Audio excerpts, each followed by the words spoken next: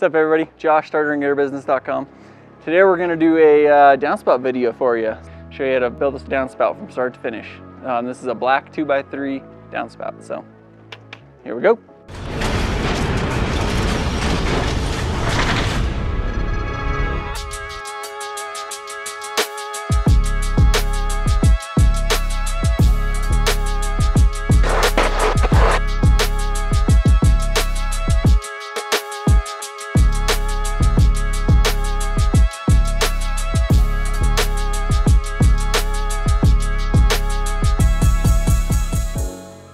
All right, so on this particular one, this customer wants the downspout to go, it's gonna be a BBA. So they want it to go down this face of the siding. So the best way I found to do that quickly is just go ahead and figure out where your gutter is gonna end. It's gonna butt right into this piece of wood. And then move your head until this wall turns into a line. You'll see the whole wall, and then you just keep moving over till the wall lines up into a line. And then at that point, you look at your tape and line up that wall line with your tape. That's the way I found is the quickest, easiest. I mean, you could throw a straight edge on there or like a string or, you know, a few different ways to do it, but.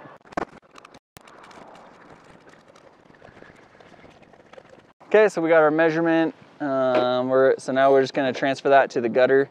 So I have 2 inches here. I'm gonna make a mark at 2 inches, and then we're punching a B for this one on the right side of the line to make sure that downspout goes down the corner trim.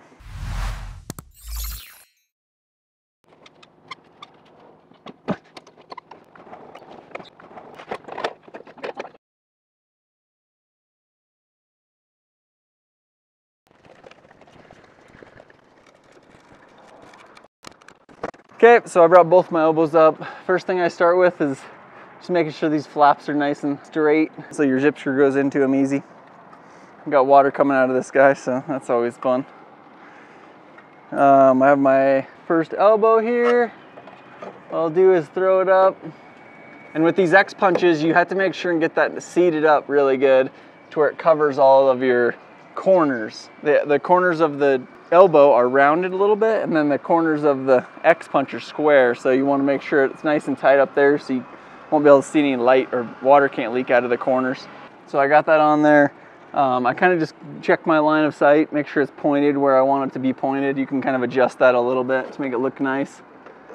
And then zip screws. I angle them up a little bit just to kind of suck that elbow up into the gutter. Normally I would do one on each side, but since this is kind of in a corner, I'll just do one on the front, one on the side. So I know there's other ways of doing this, but usually what I'll do is just throw my elbow on, kind of mock it up where I want it, and use my tape to butt in between the two, and then add 3. So that gives you an 1.5 inch sleeve on both sides. An 1.5 inch sleeve into this elbow, and then an 1.5 inch sleeve onto this elbow. We used to use pipe cutters for all these. They work really good. It's like an HVAC tool. We'll have a link in the description for you. And then what I'll do is kind of pick which side I want to use. A lot of times my cut side is, you know, your cut side's a little jagged or whatever. Or if there's any scratches, like this has a couple scratches right there. So I'll just try to hide those with my crimped end. So when you're getting these crimped, that's the most important part for making this elbow go on easy. I crimp once on each corner. Try to keep them kind of parallel with the downspout when you're crimping, and that helps you get a nice, like, factory looking crimp. And then when you put it on, just work from one side to the other and just slightly push the bow in, and that pops right on. And then usually I'll just put a zip screw in the top of this joint. Now she's ready to install.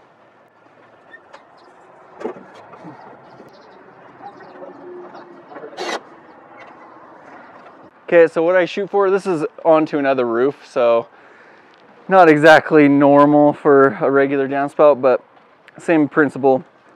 I just measure to the bottom of the siding. That's where the bottom of my lower A elbow is gonna end up. So measure to the bottom of the second elbow, and I have 86, and so with an A, I subtract 3 off of that measurement, so my cut measurement is 83. So that gives you your joints and puts your bottom of your elbow right at the bottom of the siding.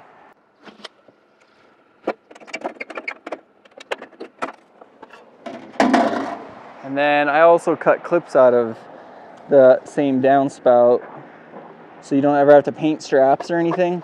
This is just how I make my clips.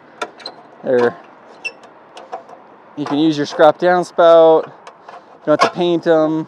The paint never fades. That's why I like doing it this way. A lot of people use pipe straps or whatever. There's a few different ways of doing it. So this is just my preferred method. How big do you make? So it's 1 3/4, 1 5/8, right in there, depending on what you want the look to be. And then I'll just kind of clean this thing up a little bit, and then I just cut 2 C's out of this. So there's these center ribs. Cut down each center rib. And if you want to make these look a little nicer, you can kind of clean them up, cut the corners off, makes them look a little nicer. Okay, got my 2 clips, got my downspout pipe cut.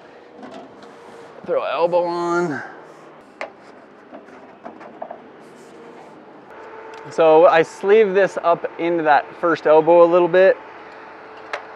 And the goal is to make it to where it is flush with your downspout. Helps that clip blend in a little better. So top of that clip flush with your downspout. Helps it just blend into the downspout a little better. I'm making this look really hard right now.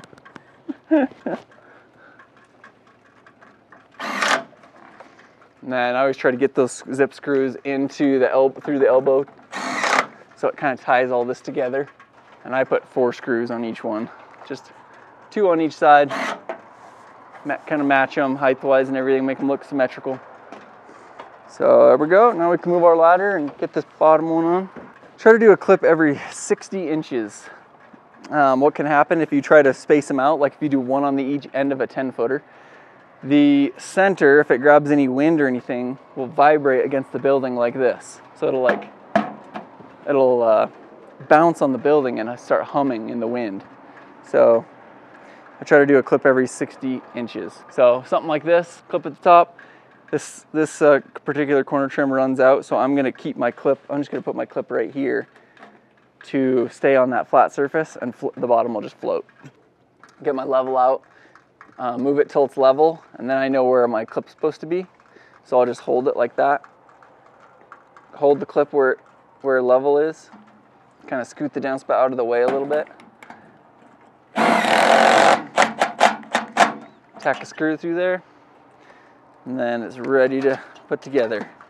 Before I screw it in, I'll kind of eyeball it one more time, make sure it looks good.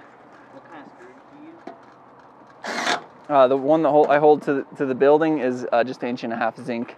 I see a lot of guys using shorter screws, like these zip screws, to hold it to the building, and they fall off pretty easily. So I always use a little bigger, like a gutter screw, to hold that up into the building. That way if somebody's knocking around these or hits them with their snow shovel or whatever. Now since this is floating, normally I would use my clip to tie this bottom elbow together. But since this is floating off this trim, I'm just gonna throw a couple screws in it just to hold it. And there she is.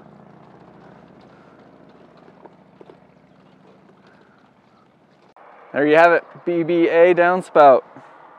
I know there's a few different ways to do this and measure these, so if you guys do it differently, make sure and comment below and just roast me on everything. I love it.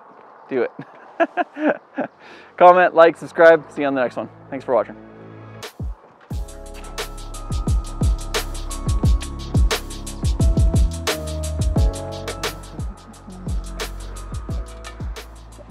Ugh.